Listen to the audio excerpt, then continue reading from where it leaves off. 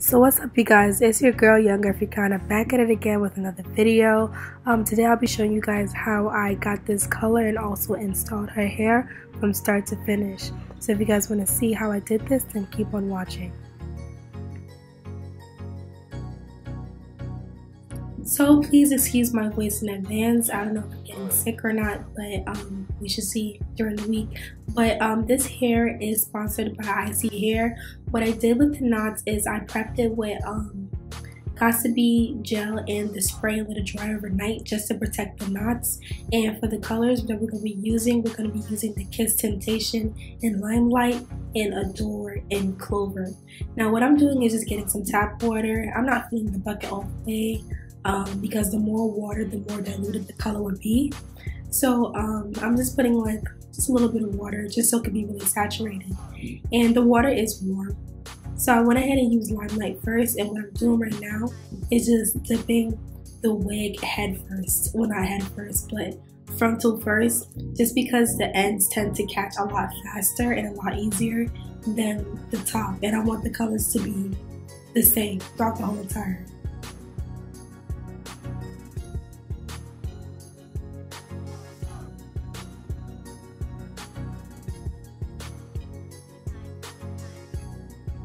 Then I went ahead and got a makeup spoolie, and I just went ahead and touched up the roots just so that it doesn't come out blonde at the end, and you just really get that, you know, detail and definition in there.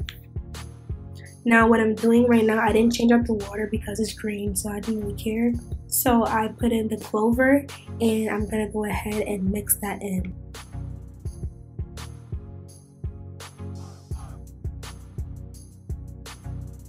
Now what I'm doing is I'm just brushing the hair just to make sure everything is aligned before I start dipping in for the ombre. And while you're ombreing, you're just going to keep on dipping back and forth. You do not want to drop the hair inside the water because that will mess up the whole entire ombre. But while you're dipping, you're just going to keep on brushing just so that there is no harsh line of demarcation. And you're just going to keep on doing that until you get your desired color. Now as you guys can see, this is how we are looking, and right now I'm gonna go ahead and take some shampoo and wash the rest of the ISEE from the lace just so that it's not sticky at the end. And I already went ahead and dried and, you know, plucked and all this extra stuff with the wig, and this is my client as well. Right now what I'm doing is I'm making sure that the lace matches her skin tone, and I'm putting ISEE freeze spray just so that the oils won't mess up with the glue. Now what I'm doing is cutting out some ear tabs, and I'm just going to carve around her ear, and then I'm going to cut. And you're going to do this for each side, you know, obviously, but I just had to say that just in case, you know. But yeah. Now I'm going in with 91% alcohol, and I'm just rubbing down her hairline just to make sure that all the oils from the makeup that I put on her cap are gone, so it can help the glue adhere better. And you just want to make sure you get behind the ear as well. Now I'm trying a new technique now where I'm just pretty much blueprinting my outline in a sense. So I'm gonna go ahead and just use this random lipstick pencil, and I'm gonna go ahead and just go around her perimeter just to mark where I should not pass at. So wherever you mark that, you want to make sure that you don't go anywhere after that. And now I'll be going in with my Bold Hold Active, and I'm just gonna apply thin layers. I use 4 layers this time just for an extra hold, and I'm gonna use my popsicle stick just to smooth that in.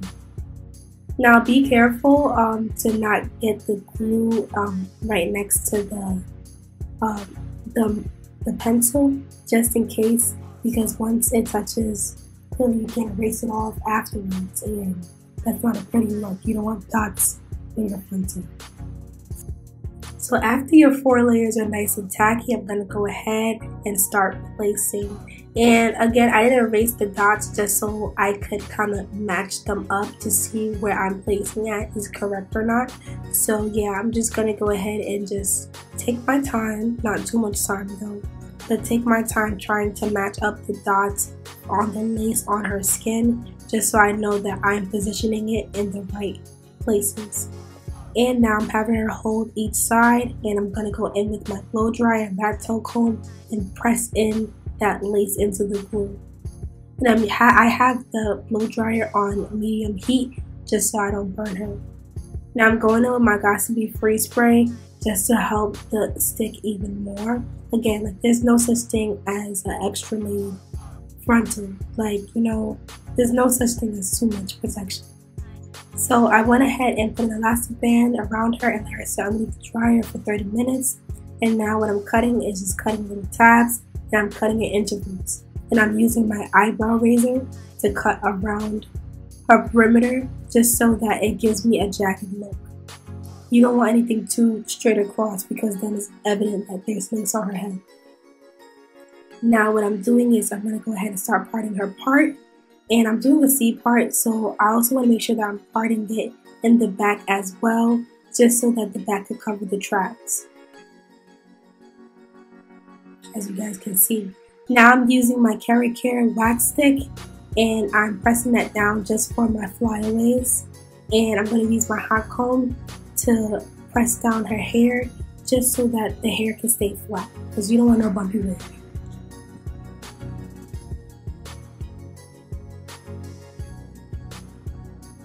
Now I'm going back in with my ISEE Free Spray, and I'm just going to further melt in that lace. Like, again, there's no such thing as too much melt, you feel me?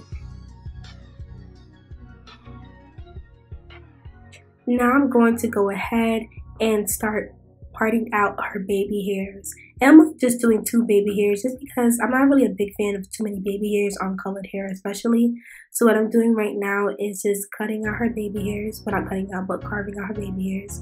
And I'm using my hot comb to flatten it down. And now I'll be using my eyebrow razor again to cut my baby hairs. And I'll be using my Nairobi setting lotion to start swooping her baby hairs.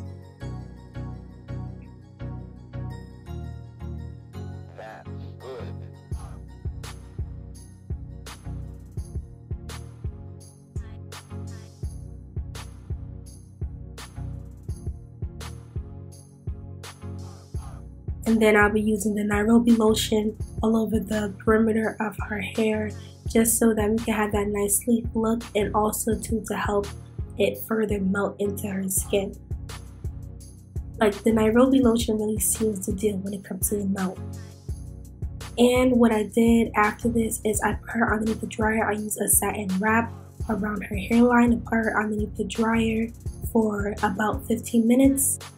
Then I went back in with my hot comb just to press down her hairline. And I defined her part with my LA Girl Pro Concealer, just so the part can be more definite. And now what I'm doing is I'm just curling her hair, and I'm putting it in pin curls just so that the curls can last a little bit longer and for the curls to fully cool down. And to get popping curls, this method is very much so necessary, just so that it can last a lot longer. Now I went ahead and did her makeup off camera. As you guys can see, it's looking very nice. And what I'm doing right now is just taking down those pin curls, and you guys are going to see the full magic of this. I was actually feeling the whole pin curl look, like it was giving me like editorial magazine vibes, where, you know, you see the people with the little Rolos in their hair and their makeup done, you know. I mean, yeah, I was feeling it though.